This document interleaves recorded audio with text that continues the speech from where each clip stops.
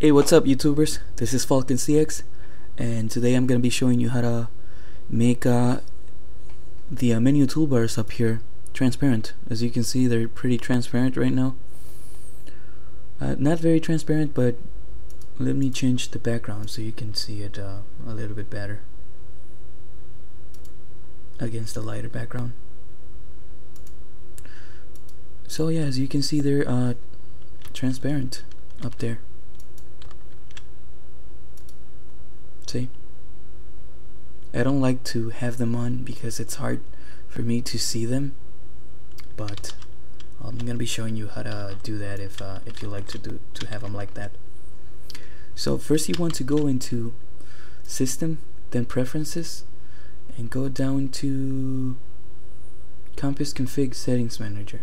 Now if you don't have that, just look through my videos on YouTube, and there's some videos that shows you how to install that and do the 3D cube.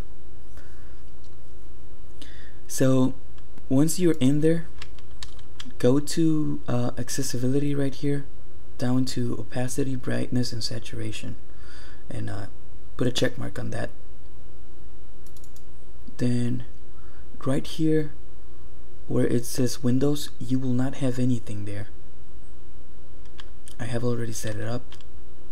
So double click there, and it's gonna let you edit those menus, and this is what you're gonna want to type: Tooltip menu, pop-up menu, drop-down menu.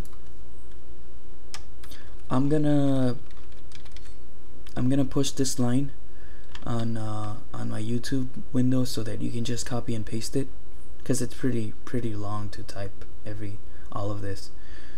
So it's gonna be here. If you look at one of my videos, it's gonna be here on the side, so you can just copy and paste that. It's easier for you, saves you the trouble of typing all that up. So right here where it says Windows values, you can select how transparent you want it. So if I go down, let's say to 50, now my windows have become even more transparent, which I don't like at all, but that's up to you. So that's how you do it. And if you don't like the way it looks, then you can just disable it right here, and you'll be back on solid Windows like this.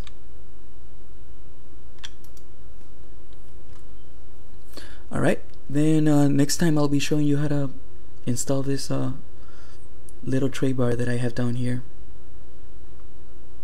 Until then, thanks for watching.